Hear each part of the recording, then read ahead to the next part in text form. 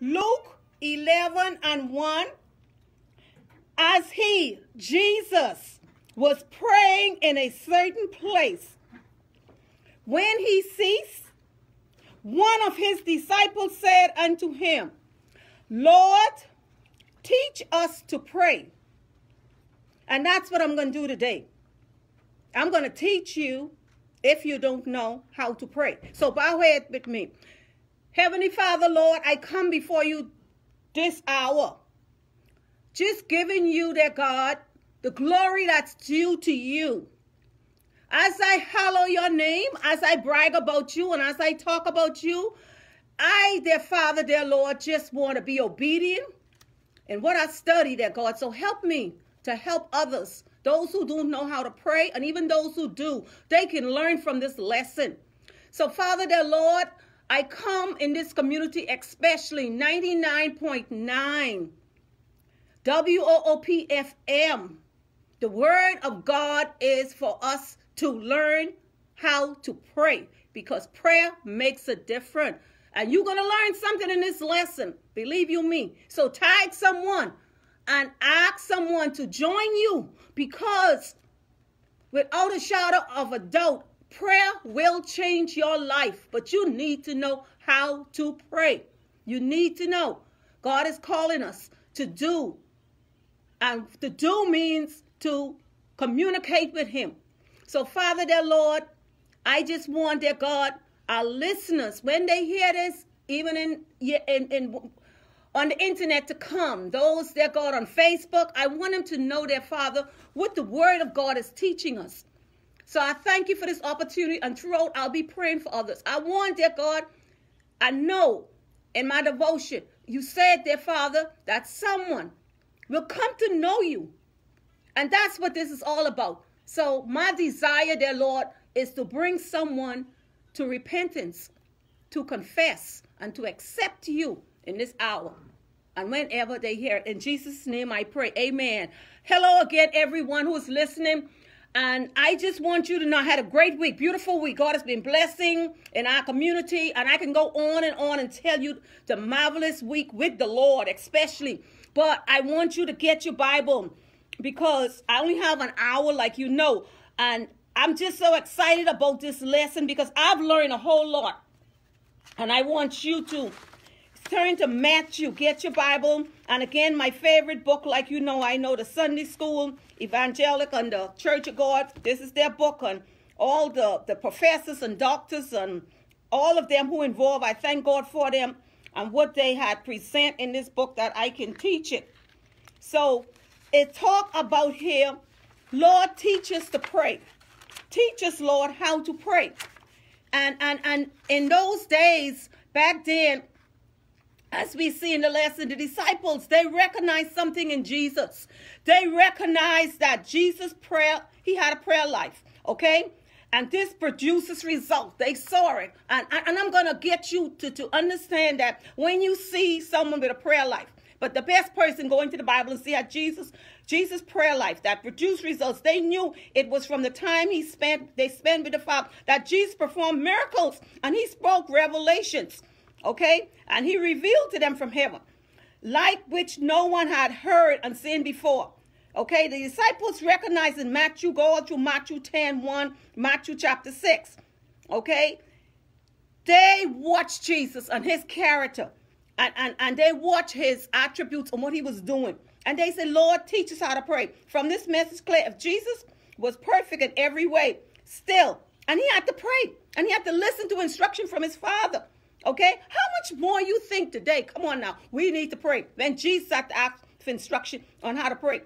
And in the outline in this message is telling us this, that, you know, review implements in the Lord's Prayer. That's what we're going to focus a lot on, teaching on the Lord's Prayer, because that's the prayer Jesus left with us. That's the Lord's Prayer. We have many other prayer in the Bible. You know, we focus a lot sometime on John chapter 17. You know, Jesus teaches disciples.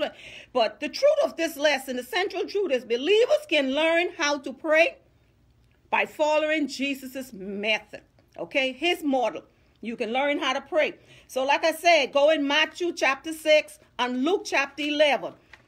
If you get your Bible, I want you to, because anyhow, I'm not going there. Okay, instruction for praying in Matthew. And when thou prayest, it talk about, I'm going to be giving points on a lot of this because a lot in this lesson to present. But I just going to let the Holy Spirit lead and guide, because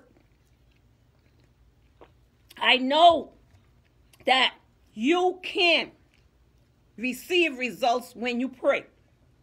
It's no fact, there's no doubt about that. Okay? And I can go on and talking about a little of the hypocrites and those who prayed out in the street. Like Jesus told Paul, he hate hypocrites. And those who, back then some of the leaders was just out there, I guess you call, portraying themselves, trying to, like he said here, they were addressing the public, prayer usually in vain display, and speaking for people to hear them. But we have to understand God wants us to pray to him. And there should be needs we are praying for and praying for people. Okay? There are nearly over 600 uses of the term Father. We praying to our Father, our Heavenly Father. Okay, we will give further discussion in this prayer, so on. So I'm jotting down things. And I'm going to put some quotes in between. This quote said, God tells us to burden him with whatever burden us. You have a burden, take it to God in prayer. Address God with an intimate sense of fatherhood. It is interesting that either thy father, your father, our Father, or his heavenly Father is used by Jesus at least 10 times in Matthew chapter 6. And we need to know that God is willing that we all come to repentance. Okay? Reverence and honor God's name. Express desire for God's kingdom and will to be manifest on earth. Earth was occasionally created to be heaven, and gracious desire for us down here.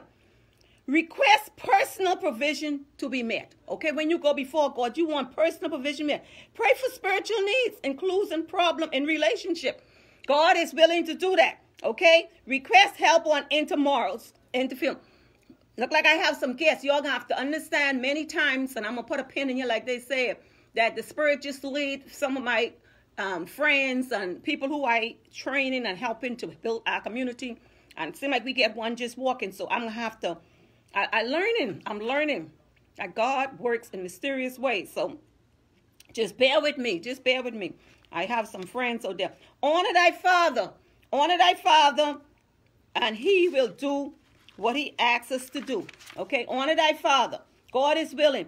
Prayers, okay, it says prayers not felt by us are seldom heard by God. Okay, prayers not felt by us. If you can't feel your prayer, okay, this is by Philip Henry, are seldom heard by God. So you have to pray with fervently prayer. Okay, pray intelligently, not repetitionally. Okay, pray believing God. It says in Matthew 6 verse 7, but when he pray, don't use vain repetition as the heathen did, for they think that they shall be heard for their own speaking. But in verse 8, be not ye therefore like unto them, for your Father knoweth what things you ought to pray. Okay? No, God know what you ought to pray about, but he wants us to pray. Oswald Chambers said, prayer is not an exercise. It is the life of the saints. That's our life. That's our prayer line, our lifeline, prayer. Okay? God is willing to do great things for us when we pray. There were pagan people back then, and like I said, have you ever noticed that the ways God says grace before a meal, the way we say grace, sometimes it's just repetition, We have to understand for the Christian, God has given us, and if God already knows our needs, why shall we bother to pray? Some may ask, because sharing a part of intimate fellowship. All healthy relationship thrives on two parties knowing each other's heart. God wants to know our heart. Share with him. He knows our needs, but he wants us to share it with him. He wants us to ask him. He wants us to, be a part of what he's doing. Okay? When we come before the Lord, we shall not put our brains in neutral, but rather search our hearts to share with him our innermost thoughts. Follow Christ's example, okay? Let's follow his example and do what he asks us to do, okay? I'm skipping up through this. The Lord's Prayer includes 5 different requests. 5. And you may want to jot these down as I go. The first 2 have to do with God's feelings, okay? God's interest and his priority. That's in Luke 11:2. Hallowed be thy name means to set apart, treat of holy, okay? Treat of holy. Okay, that's a treat of holy. Thus, the instruction is to pray that God's name be revealed by all people. All people mean all people. Okay, he's willing that all. Thy kingdom come was not new for his disciples. Both John the Baptist and Jesus had declared, thy kingdom of heaven is at hand. The kingdom of heaven is at hand. Matthew 3:4-17. Thy will be done is echo of thy kingdom come. Thy kingdom come. And Glenn Station said, he said, heavenly biblically means the realm where God rules fully and God's will is done. Jesus is affirming that God really is the ruler and that God really is our Father, presents bringing deliverance into our lives. Okay? Now, the other part, daily bread. Give us this day, Lord, our daily bread. The third request, that's what it is. For God to supply everything that is necessary to sustain life. Okay? It is acts daily, showing a continuing dependence on God. That's why he said, give us this day, our daily. Daily, we need to go before him daily. Just like in the children, the manna from heaven, and with the children of Israel, they had to go daily before God for their food. Like the Israelites, manna and the wilderness. We should trust God to meet our daily needs in our desert time as well as our smooth season. Adam Clark makes 4 observations about praying for daily bread. Number 1, God is the author and dispenser of a temporal as well as spiritual good. God. He have merit no kind of good form from his hand and therefore must receive it as free gift. Give us. We ask him, give us, Lord. Give us, Lord. Give us. We must depend on him daily for support. We are not permitted to ask anything for tomorrow. Give us today, Lord. We want it today. And then tomorrow we go back for another day. Okay? And someone said this is Wingate. P.J. Wingate says, give us this day our daily bread is probably the most perfectly constructed and useful sentences ever set down in the English language. We need to be fed spiritually. We need to be fed physically, emotionally. Ask God each day for our daily bread. Okay? God, having promised neither luxuries or superfluities, give us our daily bread. You know, daily bread. That's what we ask him for. Sin, depths, and temptation and deliverance. That's the other one. Number 4. And forgive us our sins, for we also forgive everyone that is indebted to us. And lead us not into temptation, but, Lord, deliver us from evil. Here's the 4th one. The 4th request, Clark said, reaches to the believer struggling against the devil and his devices. The devil works hardest in the realm of relationship. Okay? In our relationship, we have to understand this. If he can keep walls built between us and God, or between us and other people, then his work is accomplished, and we need to stop that. Okay? Don't let him stop you in relation. He does this through realms of imagined offense. He'll make you believe things which is not true. Consider the account of John the Baptist, and I can skip some of that. Okay? Let me go down in here. The Son of Man will send out his angels, and they will gather out his kingdom of things that offend and those who practice his lawlessness. He will beat up those things and people that are used by devil to create offense. Okay? We cannot fix every offense or trespasses that come our way, but we can forgive and let Jesus handle the rest. Okay? Forgiveness is the key in all relationship. Forgiveness is the key in all relationship. I'm jumping through this because I have some company coming. The reason Jesus came to earth was to provide a means of our being restored to God through forgiveness of our sins. In turn, we shall forgive those who offend us. Okay? The fifth request by Clark said is for, no, this is part of the Bible. Y'all got to excuse me. The fifth request is to help in dealing with temptation. Okay, dealing with temptation. The disciples understood that voluntarily, that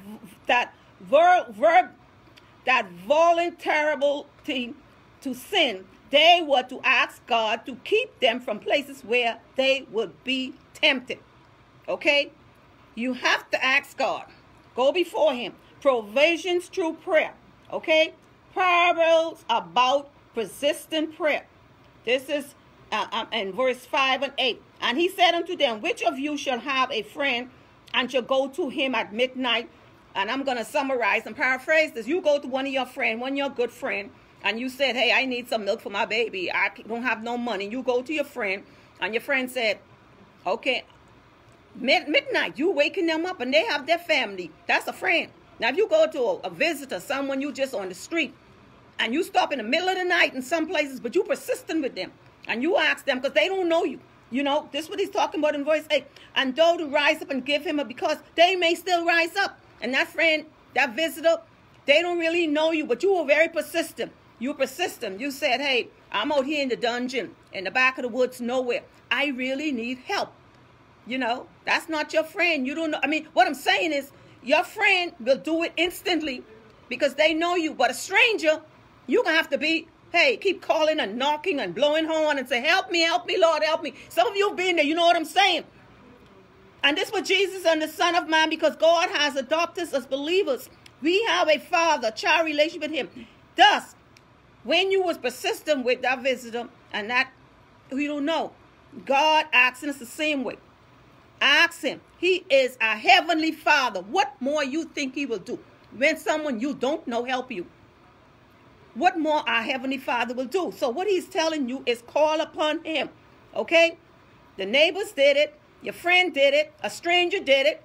It was only after constant knocking that they finally rose and they got up for you. Okay? Many will casually do it. Like I said, excuse me, I'm jumping through this. Help me, Lord. In other words, the man is needed to do so in the middle of the night as he did. Okay, I didn't summarize all that. Go to the result of persistent prayer. Okay, the result of persistent prayer. The result. This is the result. Verse 9 in Matthew 5. And I say unto you, ask, and it shall be given you, and seek, and ye shall find. Knock, and it shall be open to you. For everyone that asks, receive. Everyone that asks, receive. This is the word of God in verse 10. And he that seeketh, findeth. And to him that knocketh, it shall be open to you. Okay? God is willing. He is willing. You have to ask and be persistent. The meaning here is to keep on asking, keep on seeking, and keep on knocking. The three words, each gives a different emphasis. Ask implies something one needs. And needs are only God can provide. Seek indicates something that has been lost. Knock means to gain admittance, okay? You get in, okay? The obvious question is why persistence is necessary. Don't God hear us when we first pray? Perhaps there's an answer of God's message to Jeremiah. Ye shall seek me and find me. When ye shall search for me with all, not part, all your heart. In process of asking, seeking, and knocking, we do the soul searching that brings us to complete, okay, dedication of our heart.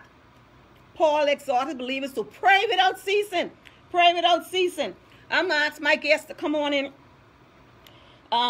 here, when we ask, seek, knock, and pray, how do we differentiate between what is selfish and what is legitimate?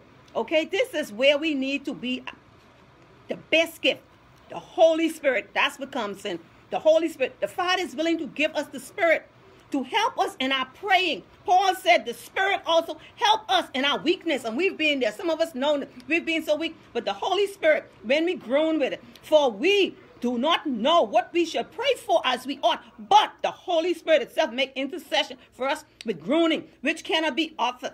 Romans 8:26.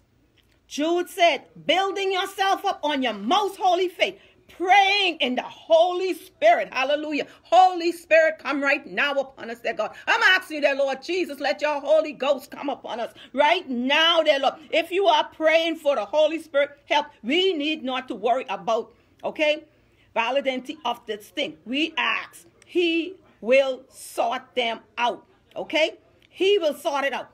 Don't worry. You pray and you intercede. The Heavenly Father, goodness. Okay, goodness. Oh, my God. I'm going to go on and on and on. But I'm going to let my guests, y'all come on in. If he shall, in 3 questions process, Jesus used this is a hyperbole to make his point. Bread, fish, and eggs. Listen to this. This is very interesting. Bread, fish, and eggs. And I'm going to close on this. These are nutritious stuff, forms of food that sustain physical life, okay?